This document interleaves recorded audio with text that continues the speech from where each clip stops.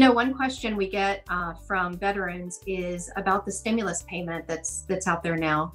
If you filed taxes in 2018 or 2019, you will automatically get your stimulus check.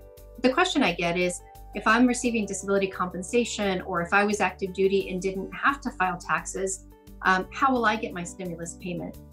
If you want to, if you did not file taxes in 2018 or 19, you can go to the IRS portal. We'll give you the website here on this video, and you can register for the stimulus payment. And if you're eligible, you will be able to receive it despite not having filed taxes.